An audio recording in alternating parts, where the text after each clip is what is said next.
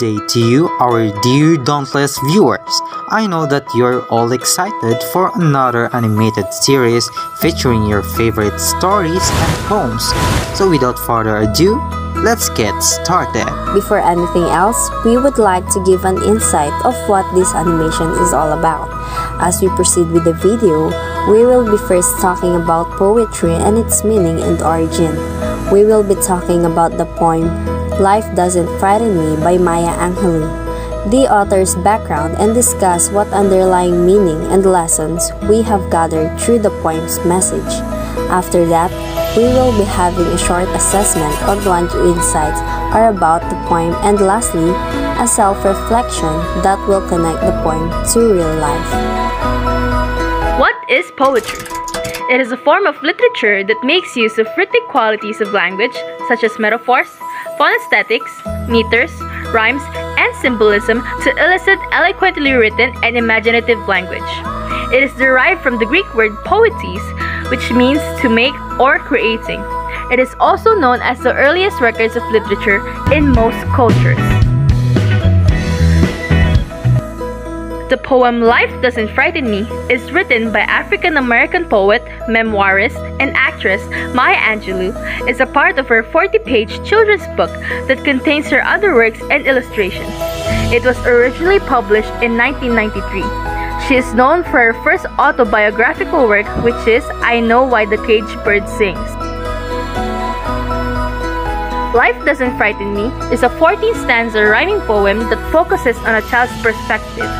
The speaker in the poem discusses the handful of scenarios in her life that she fears of and how she assures herself that she isn't frightened by any of it at all. It reinforces the idea that we are braver than life's darkness. Life Doesn't Frighten Me, written by Maya Angelou, is one of the memorable poems that she has written that focuses on the perspective of a child. The poem takes the reader into the child's thought, wherein, despite the young age, display inexplicable courage. The speaker in the poem repeatedly chants the phrase, "Life doesn't frighten me at all" in each stanza. After talking about the things that do seem frightening, such as the shadows on the wall and the noises down the hall, creating an uplifting and motivating mood while reading. This repeatedly pattern of the child saying, "Life doesn't frighten me at all" after mentioning the things she should fear connects to the reader, as everybody possesses their fears and anxiety. But dwelling in them would do more harm than facing it instead. At the end of the poem, the repeated chanting of the speaker that life doesn't frighten them at all didn't seem like a reminder anymore, but rather a reassurance to themselves that they are bigger than their fears. The poem is considered as a nursery rhyme because of the words that the author had used, as if she wrote it as something that can be read, heard, remembered, draw inspiration from, and understood by both children and those of age as well. It is amazing that she managed to make the poem reach readers of all ages, which goes to show that the author understands that not only children possess fears, but as well as adults. It can be said that underneath the nursery-like rhymes of the words, there is an underlying meaning of those phrases that those who are of age can decipher, because in life, as we age, our fears go from monsters underneath our beds to the monsters that live in our heads. We go through different phases and develop deeper fears as we go. But to hear reassuring words from people just like Maya Angelou's words makes us realize that life isn't truly frightening. It is heartwarming. While reading the poem of Maya Angelou, I can't help but have questions in my mind. Why didn't life frighten her at all? Why didn't the writer fear ghosts or bad dogs barking too loud? And the question that hits my curiosity most is, why doesn't she even fear death? For me, her poems means that she doesn't even fear even the scariest thing you could imagine here on earth. Maybe because she has encountered experiences throughout her life that made her tougher than anyone could ever imagine. Aside from that, she can now manage to conquer all the dark days ahead that might bring her down because she knows that she can go through it and see another bright, golden sunset and hopeful sky. Her fear didn't bother her because it was hope that made her fearless. Other than that, maybe the reason behind her toughness and fearlessness are her experience that are worst among the worst things, yet because of that, she is now much stronger, just like a knight arrayed with armor. Through the given breakdown of the poem, it is seen that the purpose why the author wrote it is to teach children and even readers that love can conquer all, and every mountain can be moved as long as the lovers preserve. With this, I will ask you one question. From your perspective, what do you think is pure love?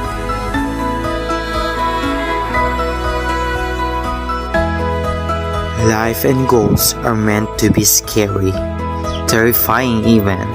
It has so many unexpected twists and turns that all our experiences were part of the plan. The poem shows no fear but determination, confidence, and strength in overcoming the trials in life. Somehow, the change in life is inevitable.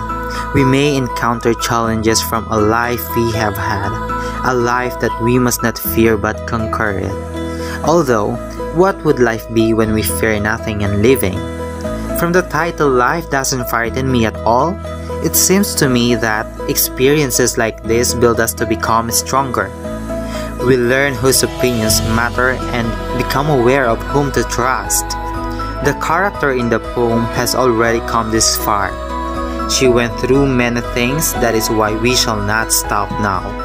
There is nothing to fear from reaching our desires because life doesn't frighten us, it challenges us. Just in the same way, look at life like waves. It is beautiful but chaotic. It is ferocious. Life can be hard. It does not come always easy. We cannot see the calmness of the water that waves so hard, but at the same time, she fears nothing and remains stagnant. There will always be tough days that will overshadow the good, just that we should not fear stepping out of our comfort zone, as long as we are not putting someone down. As humans, we are often afraid to endeavor new things, new experiences, especially ones that we have never done before. Furthermore, we are much more accountable for the experiences that need decision making, which gives us struggles but shows us the best unexpected surprises. Though, if it scares us, it might be a good thing to try and not fear things because you will never know the taste of oyster if you do not want to try it at all. That is to say, if you let that fear manipulate you, you do not have perseverance, meaning you are not growing mentally and emotionally.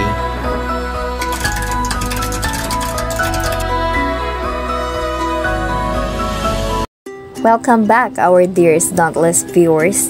Did you enjoy our first animated video for the poem Life Doesn't Frighten Me? Did you make feel braver than before? If so, then you are for sure going to love our next poem because it is all about the most beautiful thing in the world, love. But before that, we will tell you what this animation video is all about. You will be introduced to a form of poetry that was present in the 18th century because it is connected to the poem The Owl and the Pussycat by E.Lear. And after that, a question will be asked for you. Lastly, at the end of the video, we will have another reflection time with what we have learned from the poem. In the first part of our video animation, we talked about the definition of poetry, its Greek origin, and that poetry is known as one of the oldest records of literature in most cultures. Now, we will be discussing a form of poetry which is called nonsense poetry. It is a poetic form seen throughout nursery rhymes, limericks, as well as old Anglo-Saxon riddles. It is mainly nonsensical because it creates a playful language and a very humorous piece. This is mostly written for children's literature as it is often light-hearted in tone and written to entertain and amuse them. Its modern forms date back from the start of the 19th century or during the Victorian era. In 1871, nonsense songs, stories, botany, and alphabets by English artist, author, and poet E.Lear was originally published. He is known for his literary nonsense verses and prose, and he is also considered as the popularizer of the limerick. His most known work from the book is The Owl and the Pussycat, which is a nonsense poem and is often used as an example of Victorian nonsense poetry. It contains a love story between an owl and a pussycat who were traveling together and later on got married along the journey in a strange island. The poem is highly acclaimed because Lear made use of animals with human qualities as the characters. The poem implies the message that despite the peculiarities of the two animals, their love persevered, wherein these messages are also applicable in real life, teaching readers that love can tackle every hindrance and that there is no form of discrimination, such as race, caste, appearances, when it comes to love. The poem The Owl and the Pussycat is a poem written by E.Lear. It tells the love between the owl and the pussycat and their successful marriage despite the differences that they both possess. In the first stanza, the owl and the pussycat are heading on a voyage to the unknown destination. The owl possesses pure intention toward the pussycat, wherein the latter was greatly moved. By that, they decided to get married. They prepared for their adventures, traveling far and wide to seek for a ring. The genuineness of their bond made them strong, as they sailed for a year and a day. After the long search, they finally met a pig and bought the ring that was on his nose. And of course, the owl and the pussycat lived happily ever after, as they finally got married in a faraway land, dancing under the moonlight with overflowing love.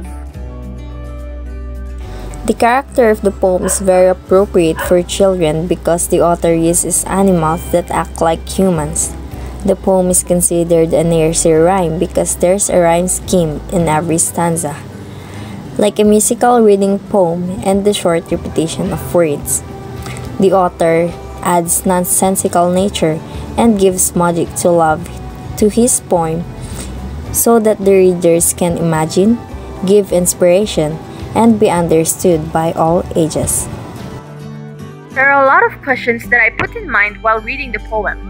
Why did the author use an owl and a cat as the characters, even though they are very different in nature? Owls have wings while cats don't. There's a big difference between their appearances and the way they live their lives.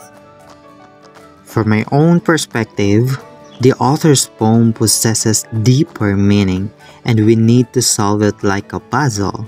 It shows that love has no boundaries nor limitations despite the differences of the both of you. The cat and the owl are different from one another, but love created a strong bond between them. Moreover, when they sail both for a year and a day, this means that people who love each other will fight and wait against all odds that may come their way. As long as they have each other, nothing on this earth will separate them. Furthermore, the poem mirrors reality because it tells that no matter how different and incompatible two people are, they can become lovers as long as they find true happiness and genuine love from the relationship they develop. Through the given breakdown of the poem, it is seen that the purpose why the author wrote it is to teach children and even readers that love can conquer all, and every mountain can be moved as long as the lovers preserved. With this, I will ask you one question. From your perspective, what do you think is pure love? Happiness is a fleeting feeling based on faith. Are you looking for happiness, joy, and fulfillment in love, just like an owl and a pussycat. Hence, their love stays with you even through hardship despite doom, because it is founded in meaning. Apparently, as this poem is about love, it shows deep and mutual affection and fondness of owl and pussycat, who tie a knot in a bizarre wonderland where there is joy, contentment, and happiness all around. The story between two such different creatures was fascinating, sweet, and truly beautiful to behold. Just in the same way, the author has given them human qualities to convey a message that every individual belonging to any races, cultural diversity, and physical differences can fall in love with each other. The poem implies that love is love, manifesting true love. It does not have to be manipulative because love is a sense of feeling that comes out naturally. There should be no restrictions in it. That is to say, the heart knows who it wants. At the same time, there are things you cannot force because love is a boundless full. The poem offers us a world where there is no sorrow, suffering, or obstacles, but living a permanent joy and lifelong companionship. To comprehend, the statement in the story Beautiful Pea Green Boat symbolizes their honor, hope, and a new beginning, while Dancing in the Moonlight represents ultimate happiness and freedom. The reason for this occurrence, this is our mission to break down the stigma of losing yourself to the wrong person, but to be found in true love, contentment, and happiness.